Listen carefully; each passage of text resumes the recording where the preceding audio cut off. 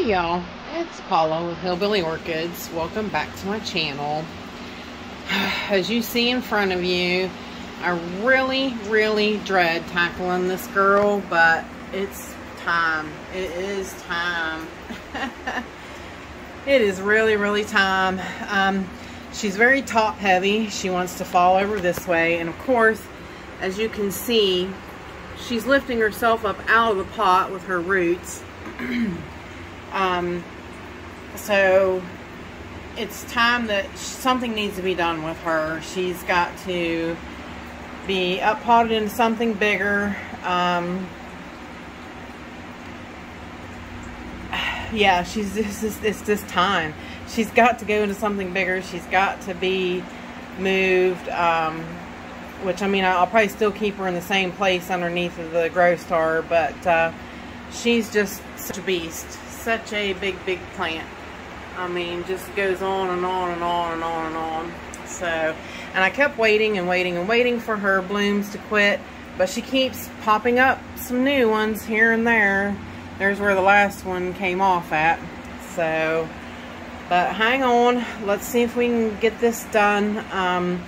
This is a major repot here, so hopefully everything will go smoothly. But I wanted to show you guys how I'm going to transition these guys into bigger pots and, you know, let them become specimen-sized plants. Okay, we are back. I actually was able to find, I guess my husband did have a pair of Fiskars I didn't know about in the garage. I wiped them off with alcohol, but we use so much. My husband is a first-class tree climber too. He used to do a lot of tree work, so you know, these are always used on our shrubs and trees at the house here too. But you know, they've been used pretty hefty. So, but we'll see if we need them. So basically, like I said, she's in an 8-inch net pot. I'm gonna put her in this 9-inch clear pot. So, but let's get her out of here and take a look at her. She wants to fall over. Like I said, she's very top heavy. Oh, I thought she ate her tag, which it's definitely stuck in there, that's for sure. I don't even know how it was fitting in this pot, to be honest with you. I mean, look at that. I don't even know how she was staying in that pot. I really don't. Just crazy. Just crazy. She is such a beast. So much growth. She just really, she's been a very great, vigorous grower for me. And when I got her, she was a rootless rescue a few years ago. So, I mean, oh boy, what to do with her. She is definitely a beast. She's a big one. Smells so good too. She's such a fantastic smelling plant. There's no way if I cut the pot off. Oh, I'm gonna lose her. She's so hard to hold. If I cut the pot off, I'll damage more roots than I care to. So let me show you what I'm going to do. This plastic will never ever hurt a thing being in the other pot. So I am not going to remove it, not at all. So hang on, give me 1 second and I will be right back. Oh, mercy me, I'm back. I don't know, y'all. This plant, I'm telling you, she's something else. Oh, she is something else. But basically what I'm gonna do, I'm gonna try. I mean, I don't really think I'm gonna hurt her roots much at all. Some went up around, I don't know where they went. Oh, they went through that tie. Yeah, she's got so many roots. that a few getting broken or whatnot ain't gonna make or break this plant, I don't think, in any way, shape, or form. So let's put a little media on the bottom.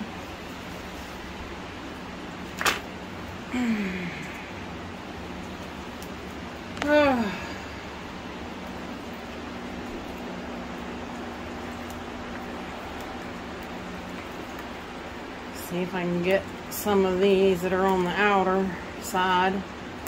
See that one? Who knows where it came from to go down in there. This one ain't gonna be easy, guys. But you see how I'm definitely just gonna, I'm just putting the whole net pot down in there. It's not gonna hurt a thing. It's plastic. It'll never make any difference as to, you know, the outcome of this plant. It will not affect it. This plant will still grow strong, and yeah, it should be just fine. Whew, manhandling these plants hurts my back so much. You just have no idea. She's such a beast.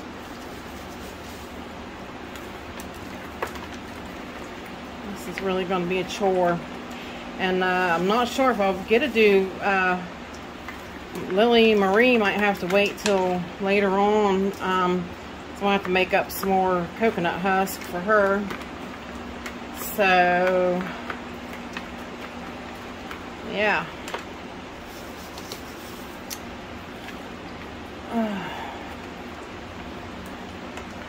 I've had her tied up in places because, like, sometimes her bulbs get out of whack and stuff.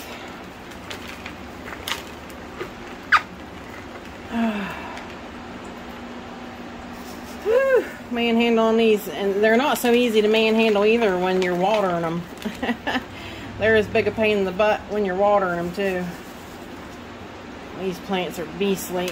I should just bust them up, but when she has so many blooms and stuff, it's just so nice. It's a species orchid, when they get so big like that, is just phenomenal to see them in that state. But they're not space-saving plants. They take up a lot of room, so if you don't have that kind of room, you kind of can't do it, you know. So you always got to watch, make sure you have plenty space.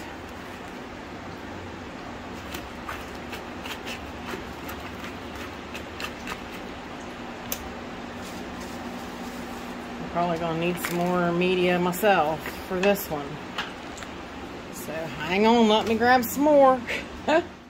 Alright, now this one, this is going to be less coconut husk because, yeah, because I told you I don't have no more. I'm ringing out.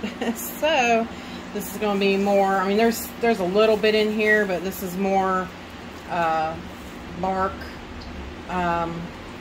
orchiata bark, coconut husk, or a little bit of coconut husk that was left, perlite, and charcoal. And this is Orchid Supply Store bark, charcoal, and perlite, and of course their pot. So yes, Ken sent me some of these big pots just so I could do this one and do my Lily Marie. And as I told him, I said I need those big pots, and if you had clear ones, that's great. If you don't, I did buy some 10-inch green colored pots, but you can't really see the roots and keep an eye on things like that. Oh boy, I feel a sneeze coming on. I've stopped the camera too much. Now I gotta sneeze. I'm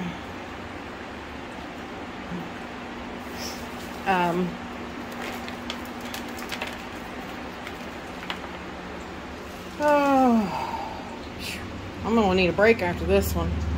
Like I said, I probably will have to be done because I don't have enough to pot Lily Marie.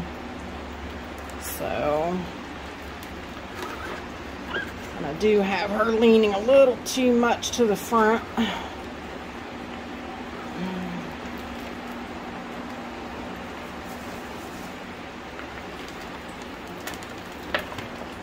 Get down in there. Oh, mercy, you guys. Maybe I should divide it up.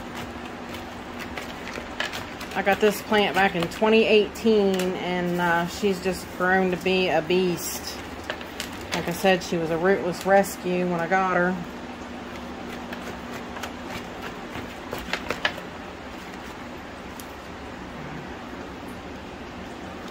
She is what definitely, she was one of the ones that started me off on loving Cattleyas, that's for sure.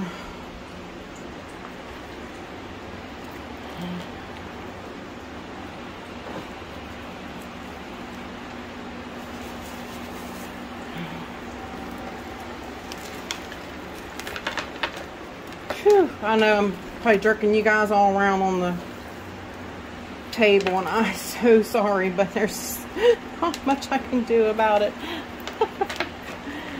This one is such a beast.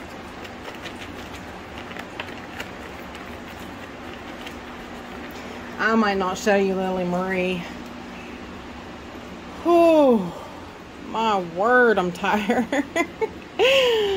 Oh, this thing's whooping my butt. That is sad to admit. So sad to admit. Oh.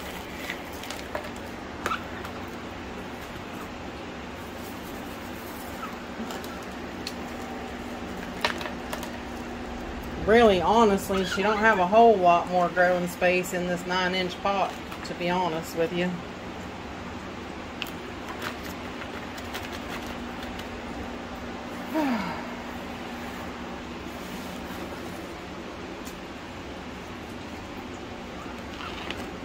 Fill in that massive hole right there.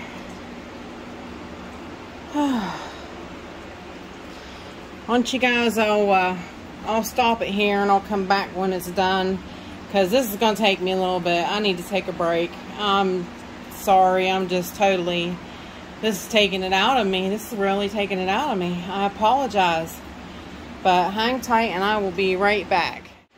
Okay guys, final conclusion. It's a beast. I got everything filled in nicely, and yeah, now I just got to get a pot ready, and I see in her lip she's starting to go over, so bloom won't be around much longer, but there she is. She's all up potted, and I'll get her mask on her and she's good to go. So with that said, I appreciate y'all stopping by and hanging out with me, and bye for now, y'all, till we meet again.